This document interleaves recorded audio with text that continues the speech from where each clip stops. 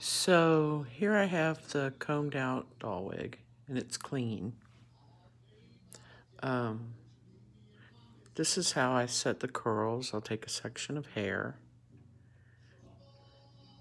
spray it with water, get it damp, and then I made these curlers from those foamy curlers you buy at the store, and then I put a milkshake straw that's been cut around the outside to hold the curl in place. Then I just use a little elastic on here.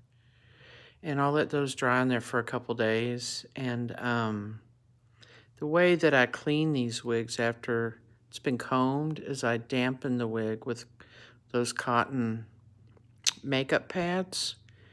And then I will spray it with Sprayway glass cleaner because it's ammonia free. You want to use that particular brand. Don't use any other.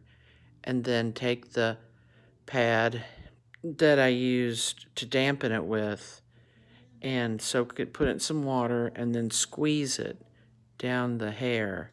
And you can see the black coming off. And then I'll throw that one away.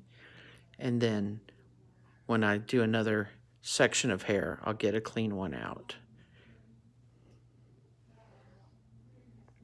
For smaller curls, I just use a milkshake straw like this and get some of these clips at Sally's. They're easy to use. You just clip them on, one at the bottom, one at the top, and just let the curls dry. Or you can use regular size straws, and I'll just use a bobby pin on those.